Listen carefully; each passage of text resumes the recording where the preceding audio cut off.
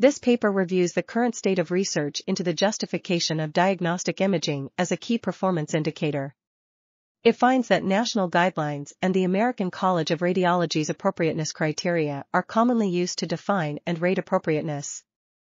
However, only 22 of the 50 studies included in this review provided methodological details regarding how appropriateness was assessed. Furthermore, heterogeneity was observed across studies, with varying rates of appropriateness ranging from 0% to 100%.